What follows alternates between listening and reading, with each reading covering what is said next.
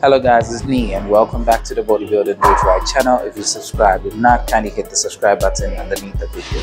Today we're going to be looking at a quick exercise for the upper pecs, okay?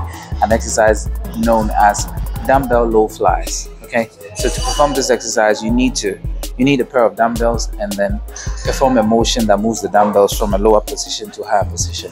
Now, this is what you need to know about the exercise. To start the exercise, avoid keeping your arm in a straight line.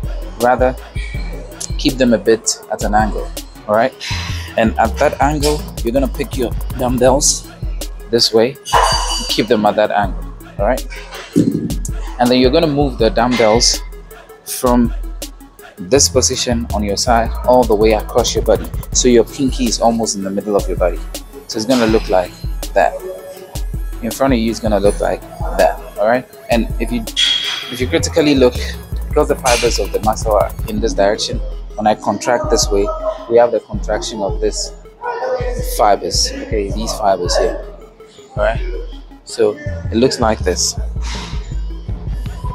To perform this, we can do them alternating that way.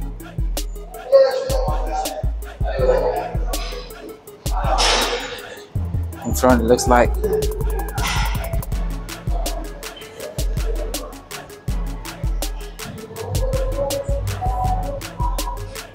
all right, or we could do them together like that,